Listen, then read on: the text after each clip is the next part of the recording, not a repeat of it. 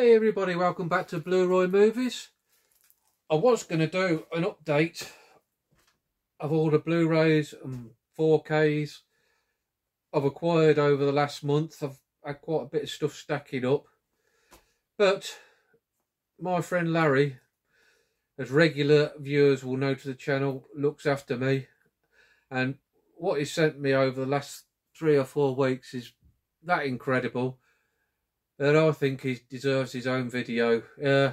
What he sent me has made me happy as Larry, to coin a phrase. Absolutely incredible. If it weren't for Larry and James as well, I'd probably have never started a YouTube channel. They've encouraged me over the last few months. For one reason or another, I've had plenty of time on my hands, so enough time to do these videos, to watch plenty of films. And this video is really a tribute to Larry, who's a great friend. Really helped me out every day. We talk every day, we have a laugh. And this is what he sent me over the month, which blows me away. It's hard to put into words. Absolutely incredible, as I'm sure you'll see when I show you what he sent me. Firstly, we've got a Stanley Long film, who also made the Adventures series, and a series of bawdy British sex comedies, to turn a phrase, another way to describe it really. I'd never heard of this one. It looks like it's going to be really funny. It's got some great British English comedians. My namesake Roy Kinnear, rest in peace. Christopher Biggins, is he still going? Surely not. I've not heard anything from him for years. And it's directed by Martin Campbell, who's directed Casino Royale and Goldeneye, believe it or not. So yeah, really looking forward to having a watch of that. It's going to be some good fun. Next, Larry sent me a film I watched and reviewed, a DVD copy on my weekly watches, The Night of the Generals. This was a brilliant war film. One you watch something and regret that you haven't seen it before. Great cast.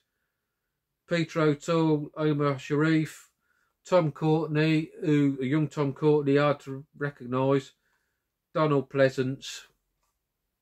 Just a great war film, and I'm glad now I can watch it on HD. Next, Larry sent me Mosquito Squadron. We were talking one day, and I happened to mention that my favourite war films were air warfare films. And Larry'd watching Kermit's Ghost, one of Alan's videos, and saw that this had been released one week.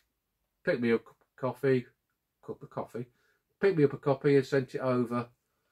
Now I'm not sure whether I've seen this. I've seen this or 633 Squadron. I'm not sure which one. But when I stick it on, I'll find out which. I think it's 633 Squadron, but I'm looking forward to getting into that. Next up, Larry sent me another one I watched on DVD and reviewed recently, The Last Castle. It upgraded me now for a Blu-ray. That was another great film. Robert Redford, who I'm not really a fan of, but he turned me around on this. Really good performance. James Gandolfini, I've not really seen much of him. I've never seen The Sopranos. I think I need to get into that. Mark Ruffalo, great actor. Yeah, great film that was. Really liked it, and now I can watch it on HD, and a worthy addition to my library.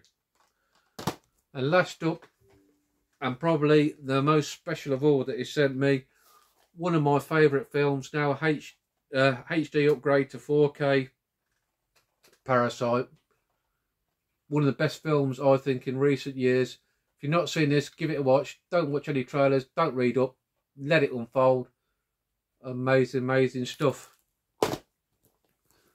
So yeah, that's all the stuff Larry sent me recently. Just unbelievable, mate. You deserve your own video. Thanks for being me, mate, over the last few months, and James as well. It's been difficult last few months for me. Appreciate everything you two guys have done for me. Love you both. I'll be back soon with some more stuff that I've picked up, stuff that my dad's given me. Thank you, Dad. And yeah, love you guys. See you again soon. Goodbye. Hey there, I'm back again. You know, I was uploading this video and I was thinking, happy as Larry. Why do we say that? How do we get to that? Well, I looked it up. Apparently, in the 1870s, Larry Foley, he was an Australian boxer, undefeated, and his last fight, he won $1,000, which I should imagine in 1870 was a lot of money. And he was as happy as Larry. Now you know. Goodbye.